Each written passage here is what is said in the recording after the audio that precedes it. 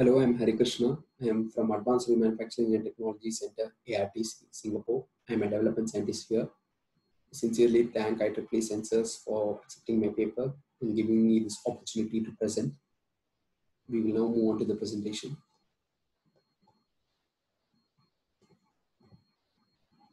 My topic is about a low-cost capacitance-based non-destructive evaluation platform for FMCG industrial applications. This slide shows the information about the paper. Dr. Andrew Alexander Malcolm and Cheng Fang are my teammates and the co-authors of this paper.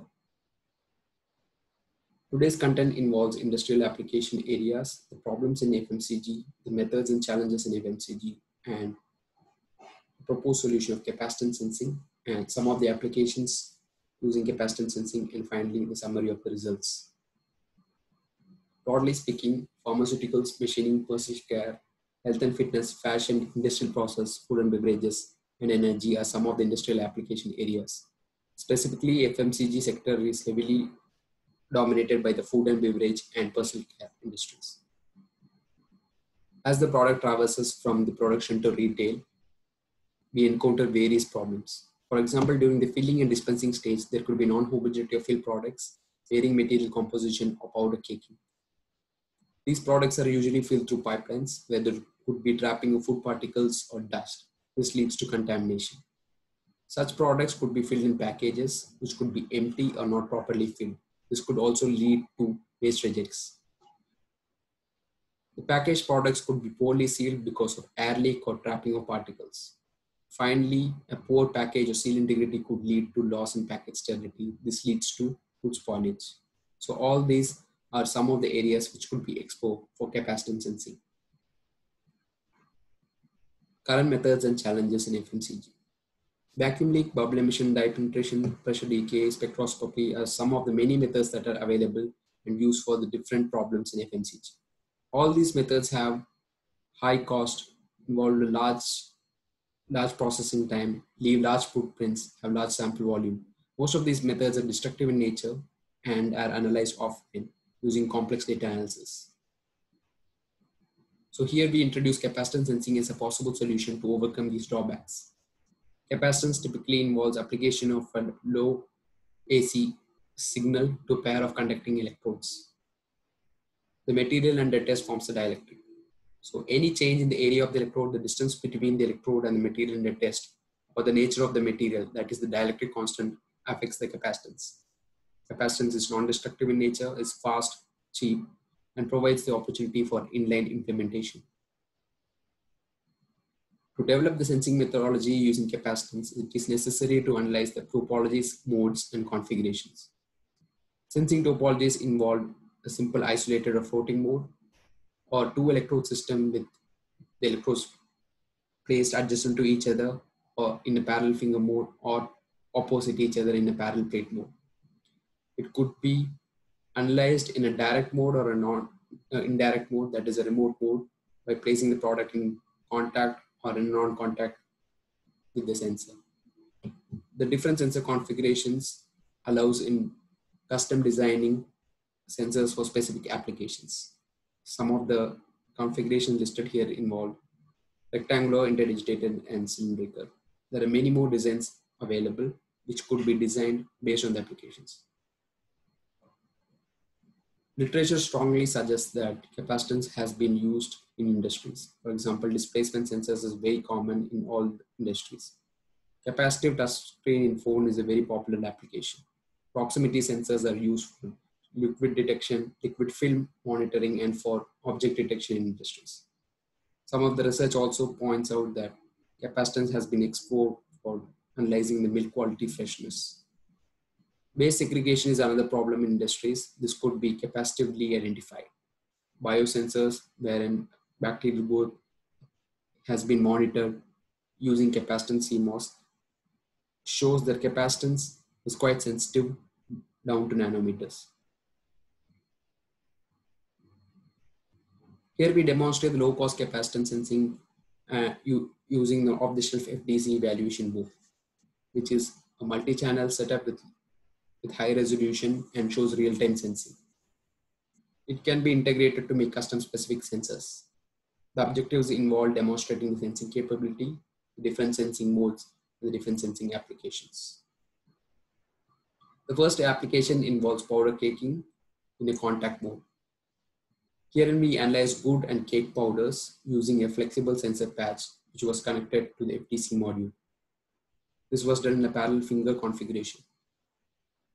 From the real-time capacitance plot, you can see there is an elevated response in the presence of powder and a much more elevated response when there is caking. This occurs because caking causes an increase in moisture content, and elevated moisture content automatically leads to an added dielectric contribution. This promises for in-situ real-time powder monitoring in food hoppers. The next application in non-contact mode was done for a solid and liquid residue in the floating mode. This was done using a proximity sensor on the FDC module. The plots here show the capacitance versus time for the liquid and the solid powder. Clearly, the addition of the residue really leads to an increase in capacitance.